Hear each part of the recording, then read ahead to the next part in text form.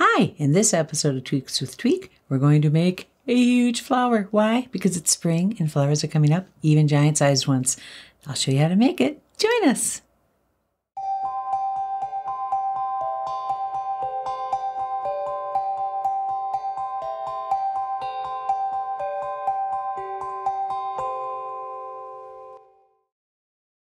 Hi, this is Tweek. Today I'm going to make a coneflower. Why? Because it's spring and I wanted something special to hang on my door. And instead of buying something, I can make something. And it all started with a new pan that we got for our kitchen. In that pan, in the packaging, which I'm always looking at, came this cardboard piece that was between the pan for shipping. And I immediately thought, flower, sunflower, coneflower. And I like the flowers, but I wanted to add a little something special.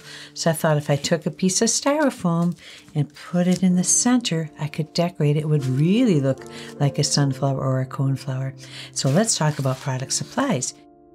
The supplies you'll need for this project are some cardboard, you will need paint, some brushes, scissors, you will need styrofoam, either a half circle or a flat piece that you can cut into a circle, and some varnish. You'll need a hot glue gun to hook everything together, and some 100% cotton fabric, because I cut that into strips and I'll show you how I used it to make the center of the coneflower.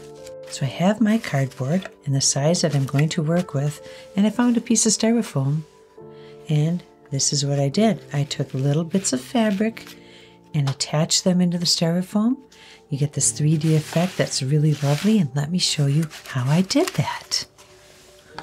Now I was making a coneflower, so I chose a fabric that was bright, that reminded me of the center of a coneflower.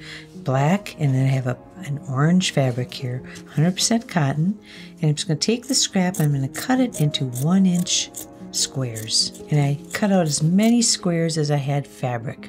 So once you get your little squares cut out, and you need either a nail file or one of the tools that comes with styrofoam carving, and you take the styrofoam and take the tool and you take one little square and you just push it gently into the styrofoam. And very quickly you'll see you're working on a pattern. And I'm just going in a circle because I'm thinking of what a coneflower looks like. But you take your little pokey tool and you just push it into the styrofoam. So I'm just going to keep going until I get as much fabric in the circle as I'd like, the color black. And then I'm going to augment it with the other orange and gold fabric that I picked out. And I'm just pushing in. I'm looking for places I may have missed. I want it to be all this lovely orange. Oh, there's a place. Orangey color. And as I put the squares in too, I'm leaving the dark side of the fabric out. And there, I have my center. Ah! I just love when stuff turns out like that. And I have extra fabric too. Done with my tool. Next step is to set this inside my cardboard, but I would like to paint the cardboard first. So center cone, you're going to wait while we paint. So here we go. I'm going to come up with a paint color, and I pulled out colors I thought that augmented this fabric here. So I definitely am going to mix them, and I'm going to mix some more maroon color. Ooh, wow, what's this going to turn out like? We will find out. I'm going to use the lighter yellows as a highlight. I think I might put some of this darker orange in here. Okay, what's this gonna be? We will find out. Paint time. Get the brush. So I don't have to paint all the way through to the center, because that's going to be covered up by the cone. So I'm going to go ahead and paint this. Go all the way around, and then we'll work on the next step. Got that outer rim painted, and I want to set this in here to see how it's going to look. Oh my goodness. Okay, and I see there's a few more places I have to add some more paint. So I'm going to quick do that before I change the paint color. So I'm going to bring the color a little bit in so I don't see any of that cardboard. I'm going to, since I'm going to glue that on anyway, I just want to lay it down quick and see. Oh wow, there we go. Okay, I'm really liking this flower. You're going to be so pretty. All right, inside layer done. Now I'm going to add another layer. Okay, put you aside for a minute. Look, it didn't get any paint on you. And you're going to try right there. Yes, you are. Okay, now I'm going to pull out, I've got a bigger circle here.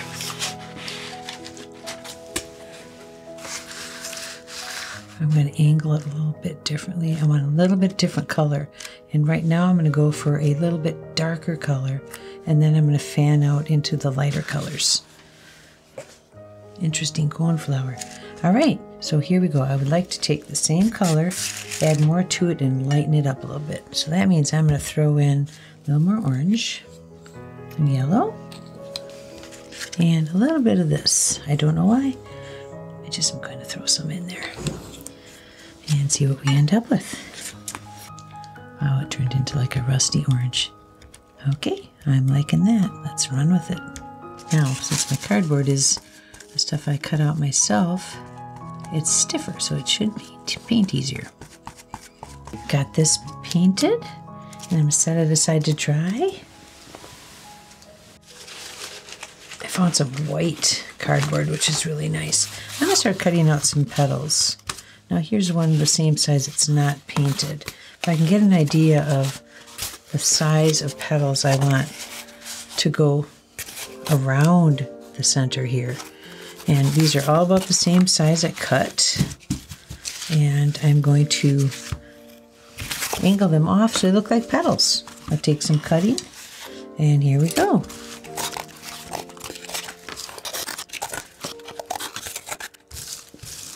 And now what I'm going to do is paint these. These are the petals that are going to go around the coneflower. So what color do I want? I want to go with a yellowy orange. So I'm going to take this orange color that I've got here, and I'm just going to go with it here. I'm going to add a bunch of yellow, and we'll see what happens. Okay. I'm going to paint one side. Oh, look at, see how the cardboard has lines in it. So I would rather paint the side that has the lines because those will come out more once the paint and the varnish is on them. So that's what I'm going to do. Oh, this is the fun part. Last one. Wow, just enough paint. Perfect. Dry. This was the first inner circle. So first I'm going to do is attach these two together with some hot glue. Are you ready, glue gun? All right, so I'm just going to lay some glue down. Right. And I'm going to measure a little bit. Get them lined up. You have a little bit of wiggle room before it sets. And press. Then I'm going to set the cone inside. So that's set up. Here we go. Stay towards the inner part. All right, once I put this down, it's a coneflower forever. Here we go. Got an eyeball in it. Oh, this thing feels so cool. The way the fabric just goes into the styrofoam makes this poofy 3D feeling. It's really neat. Okay, pressing.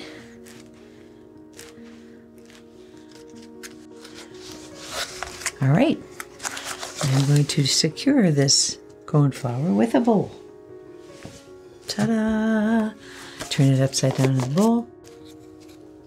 I'm going to help myself set the petals in evenly by using this bowl and drawing a circle. Now I can lay in, yeah, pretty good job there. I'll lay in the petals.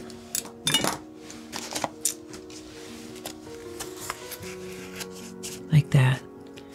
And I'll use these as a guide here to keep me straight. Here we go. We're going for it. We're going in. Petal. I'm letting the two edges meet up with the circle. I can't wait to flip this over and look at it. And now because I'm stopping, I'm going to take another one of these pieces, round pieces. I'm going to set it in the center to hold everything in place, and that's where I'll attach my hook to hang it. What's it gonna look like? Let's see.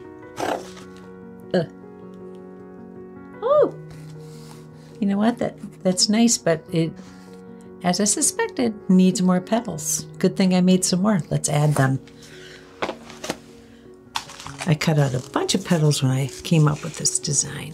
And these are just another color, complementary, and I'm just going to add them in between each of these petals as I go.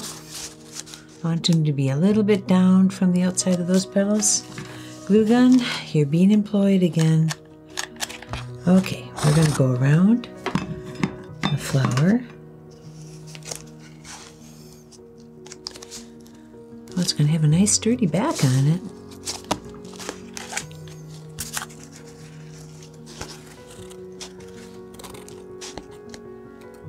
Okay. All right, reveal time. Let's see what we've got here. Pull you up. Trying to figure out a way of doing it nicely. Okay. Oh. Well, let's see. Wow. Okay, that's a nice color. I want a little more dimension. I have an idea. I want these to flap up a little bit, a little more of a dimension 3D effect. So what I'm going to do is take leftover scraps from when I cut out these petals, and I'm going to cut out just like a little L-shaped piece, and I'm going to fit it in just to give the petals a little bit of a pop. Let me see how this works. A little bit of glue, a little bit of cardboard, a little bit of a squeeze. Yep, see? They don't need to be uniform. Let's see. Let's go every other. I'm taking that little piece again, adding some glue, putting this little L-shaped piece in there, and pushing down. A little bit of, oh wow, look at the little bit of dimension, just with those little pebble poppers. All right, next, I think I'm done futzing with this part. Let's varnish the whole thing, not the top.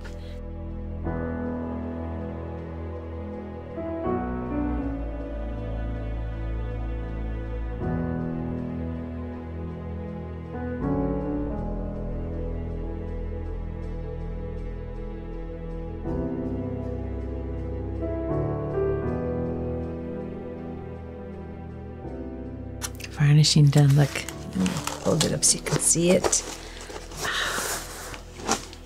Wow. Improvement. One more thing to do here is add a hanger. So I'm going to bring over the trusty bowl. There. And I want to find an opportune space. Oh, that looks like a good space right in there. And I'm going to make a pipe cleaner hanger and tack it right in there. Good, that's going to work out very well. So I've got some black pipe cleaner here. I liked it because it's fuzzy like the front, the cone part. So I'm going to twist two of these together because this is a pretty long, big flower. So, okay. Going to hang on our front door. Yes, it is. So I'm going to get that going. Right. Two pipe cleaners, and now I'm going to affix it, tuck it in there really well. Okay, that's a good spot. And I'll tuck it in there and see if we'll have enough space to hang it. Yep. Let the hanger hide behind this petal here. And I want to adjust it a little more, but I'll do that when I get it to the door.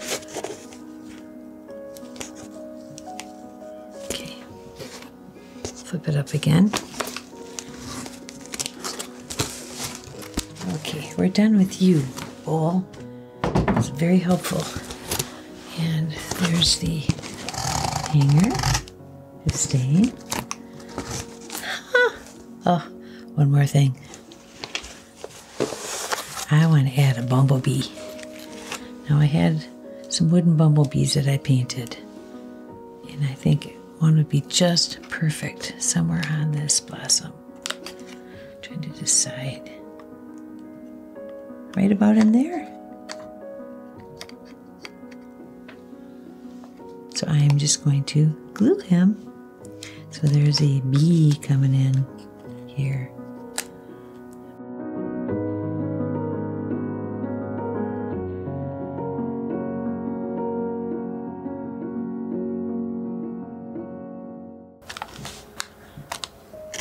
That'll hold him up a little bit. I think I'm done. I added a bee, and there you have it. Isn't that beautiful? It's huge, but I've got a door big enough to hang it. So if you like what you've seen here today, give us a like, subscribe to our channel, and ring the bell so you know when the next episode of Tweeks with Tweek is going to come. Until then, brighten up your decor. Just take some styrofoam, some paint, a little bit of patience, and a lot of cardboard, and you'll have it. See you again.